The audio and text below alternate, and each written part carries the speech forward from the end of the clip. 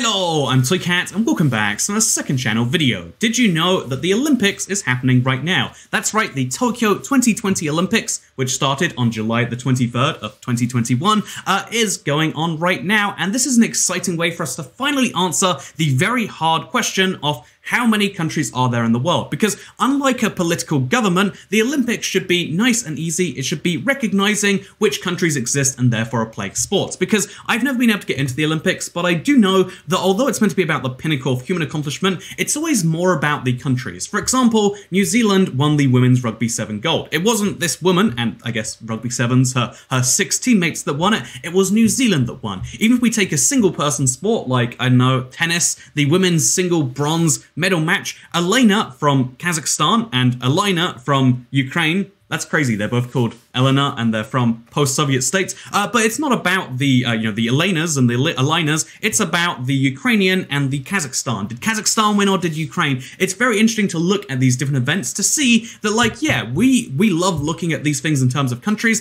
And so if it's all about countries and it's the pinnacle of all human accomplishment and all humans can participate, surely we can find the list of countries. Because if you've ever tried to Google what is a list of countries, you'll find it gets very tricky. Even if we try to look for the Wikipedia list of countries, that doesn't work that way. You look at it and you find this, the list of countries and territories. Territories being not a country, but rather kind of a part of another country. And then it gets really complex because even when you look into this, it's actually just a list of lists. And it's like, oh, I want to find the list. And then it's like, oh, here's the list of sovereign states. But the list of sovereign states is divided into 3 categories. There's 193 UN members, there's 2 observer states, and there's 11 other states. What is an other state? Is that a real country? I mean, are they at the Olympics? No, but are some of the countries at the, are some of the countries at the UN at the Olympics? I mean, the Vatican City is fully in there, but or as an observer at the very least. But like, are they at the Olympics? I don't think the demographics of the Vatican work that way. And even if we look into this list, it's like, okay,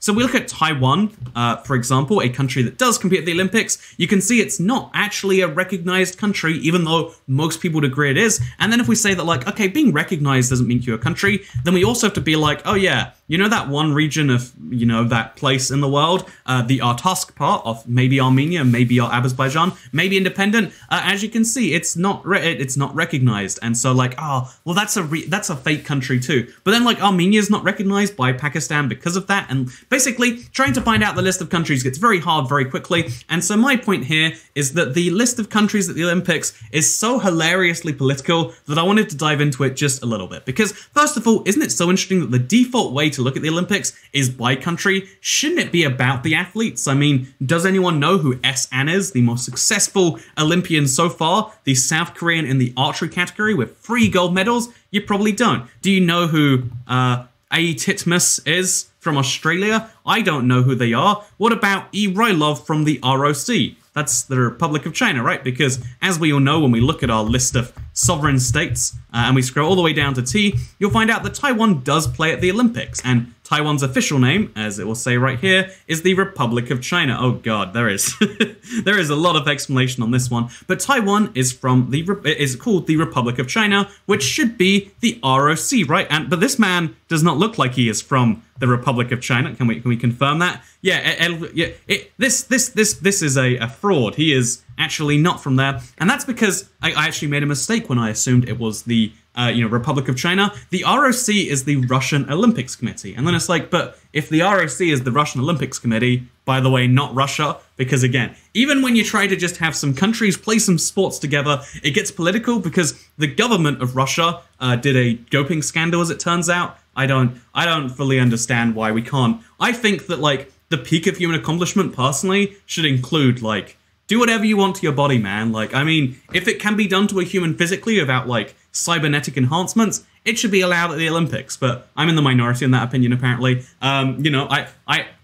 think that that's a cool thing. But no, everyone agrees. So because the Russian government had a scandal, Russia cannot compete at the Olympics. They have broken the rules, but the Russian athletes can, just under the Russian Olympics Committee. And then it's like, okay, but that's great. You've explained that Russia is not on the list of countries recognized by the Olympics at the year 2020. But then if we dive down to like, what about Taiwan though? And the answer to that is they play under Chinese Taipei. Taipei is, of course, if you don't know, the capital city of maybe Taiwan, maybe a province of China. This is Taiwan. This is Taipei. Oh, this is New Taipei City. This is, which is, I'm not mistaken, is like basically Taipei. And this is Taipei City. You know, I'm just saying, New Taipei City, I stayed there, wasn't that great. Maybe I didn't do a good enough job, but not a huge fan. Anyway, so Taipei, wonderful city. There's also, there's Taipei City, and then there's New Taipei, and then there's New Taipei City.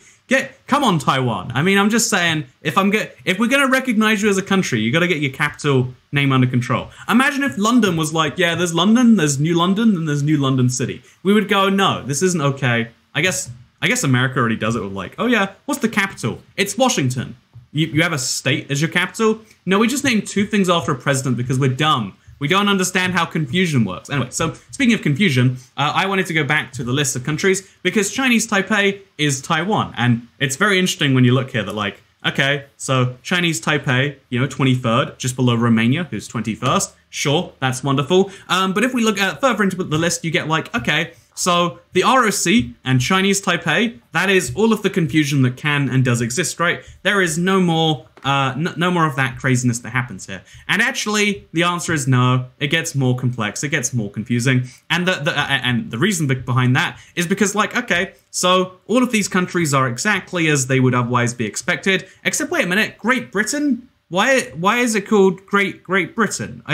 Isn't the country, if I'm not mistaken, maybe Google Maps could correct me, isn't the country called the United Kingdom of Great Britain and Northern Ireland? It just puts the UK in. That's embarrassing. Have to prove me wrong, Google Maps, don't you? But this is Great Britain. This is Northern Ireland. These are the outer-lying islands, and then all of these other weird things are possessions or territories. They're part of the United Kingdom or the Crown, but they're also not. And it means that people can get annoyed if you say that, for instance, the Isle of Man is a part of the UK. You're both wrong and right at the same time. And on the internet, people love to correct that. I mean, it's very fun. Is it its own country? No. Is it a part of the UK? No. What is it? Don't ask questions. I'm just here to tell you what it's not. So the Isle of Man, as well as Jersey and Guernsey and whatever, all these weird places in the world are not part of the United Kingdom, but also are part of the United Kingdom, but they're distinctly not part of Great Britain. And so this raises the question, why does the United Kingdom play as Great Britain at the Olympics when they play as when they're the UK internationally in so many other ways? And the answer is, have you heard of this place over here? You heard of anything bad going on there? Good, you haven't. Okay. Long story short is Northern Ireland is both technically a part of the UK. It is the UK is a country of countries, air quotes, with although it's actually 3 countries and a province, or 2 countries and 2 provinces if you want to go really wild. But Northern Ireland is a place where about half the population feels very strongly tied to the UK and Britishness, I guess we could say, and about half the population feels very strongly tied to Ireland, which in some sense, because of its long history, is previously defined by being very not British. You know, that is one of the ways they would define themselves. And so it's very interesting that, like, there's this province that doesn't know which country it feels more like. And the political angles of that are very interesting by themselves, and we've spoken about them. I'm sorry if I simplified and you're mad because you feel like I should mention that, like, Northern Ireland was actually stolen, and so no, we're just going to say that's the very brief demographic version of it. I'm skipping over a lot of history to say that so Northern Irish athletes can actually play for Great Britain or for Ireland because they can just pick. That's how a lot of things actually work in that same way. And so you know what else is interesting? That if at the Olympics, we're called Great Britain, but at every other event, it's called the UK, right? No, if you look at the UEFA Euro 2020 tournament, which incidentally happened in 2021 also, you know, what is the deal with this? I feel like there's a lot of competitions that were due to happen in 2020 that for some reason happened in 2021. Does anyone know what the story behind that is? I'd love to hear why these events maybe got delayed by a year. I can't imagine why it would be. It's such a big deal. Anyway, so the final was between Italy, a country most people recognize. I mean, Italian, people live there, but we all know it's Italy, the country that is very real. But then also, it was played between Italy and England, and it's like, wait, England? Isn't that like just a part, like a It's called an NUTS region, level 2 region of the UK. It's just, in fact, if here is the UK, right? Big country. Only about half of the area belongs to England specifically. Here is England. Would you like to see England Street London? I want to see England Street London. You know what? Can we go on a tangent looking at... Okay, here's England Street London. That's, you know what? I should go there. It's Mount Pleasant. Heck yeah, I'd like to go. Let's go to Mount Pleasant on England Street London. Man, look at this. You want to live... Oh, actually, it's not that nice. I mean, it's not bad. You know, I would like a house here. Would you like... I'm just saying. It's a nice little area. Look at this. There's a little crossroads. So this street right here played in the Euro 2020 tournament against Italy. And that's very confusing. And if you look into the round of 16, you can see Wales also played. They lost to Denmark, it seems, in a 4-0 destruction. And if I'm not mistaken, Scotland was somewhere there in the group stages. I don't know for sure. Wait, let's find out. They're in there somewhere, right? So where are you at, Scotland? Scotland. There you are, Scotland. Scotland's in there as well. So the UK actually plays as 3 separate countries. Northern Ireland also has their own team, but I think the team can then pick whether they want to play for one of the other teams or not, because it's Northern Ireland, and we will just say, please leave us alone. We don't want to die. And so long story short, what is the list of countries? Here is your list of countries, but also kind of not really. The more you dive into it, the more you realize, like, wait, why does Hong Kong have their own team? And then you dive into more weird things like, okay, North Macedonia, wow, proud of you, being officially recognized here at the Olympics properly. But you also dive into things like, okay, because this is my curiosity. Have you noticed how China, the US, and Russia generally are the strongest countries at the Olympics? It's interesting there's like this strong correlation between like, what do we put this? Like international power and ability to deliver at the Olympics, I guess, I would say. And so China, the US, and the Republic of... I keep calling it the Republic of China. The Russian Olympics Committee, unrelated to the Russian state. They are definitely not Russian athletes playing under a name that distinctly implies they're Russian. No. But it's interesting because when you look at this, it's like, superpowers do super well. In fact, the strong correlation here, with the exceptions being like Great Britain and Australia, is that the more powerful internationally your country is, although you could argue those countries are pretty internationally recognized, the better you do. Like New Zealand, what are you doing in 12th? You're an island of like 16 people and some sheep. How are you beating Czech Republic and like, I don't know, what's a great example to beat Spain? How are you doing this? Also, Hong Kong and Chinese Taipei, are they fighting? You know, like, do they have to be the best, not China? Like, because that means that right now, China has 3 separate countries, 3 separate teams. There's China, there's Chinese Taipei, and there's Hong Kong, all competing as, you know, they're officially China, but they're competing as separate teams for some reason. And then there's like, why is Kosovo on here? Is Kosovo recognized by all the countries? It's not. It's recognized by only about 2/3 of countries. And then even more interesting is like, okay, so there's all these weird things there. But the other weird thing is when you look at countries doing well, and you realize it corresponds pretty closely to what? Population, GDP, maybe we could say. But the most hilarious example of like why the Olympics is just a very niche subsample of that is because although China, Russia, and the United States, and apparently Japan, because it's their home game, do so well, although these countries do super well, when you look down the list, you find some really odd exceptions. So let me find a fun example for you. The number of medals that India has is 1 silver right over there. So they're doing pretty good. Good job, India. My speech patterns are falling apart. But in 49th is San Marino with 1 silver and 1 bronze. And so if we compare these countries, just for fun, I decided, you know what? Let's look into the population of San Marino, 33,860. What's the population of India again? I think it's like at least a few 100,000, right? Oh no, it's actually 1.366 billion. That means that they have not just 1,000 times more people than San Marino. If they had 1,000 times more people than San Marino would still be 40 times bigger than it is. They have 40,000 more people than San Marino, but are currently doing worse. Also, it's interesting, we could compare San Marino with the population of San Marino, California, which, as you can see, very small place, not growing anywhere near as fast as San Marino.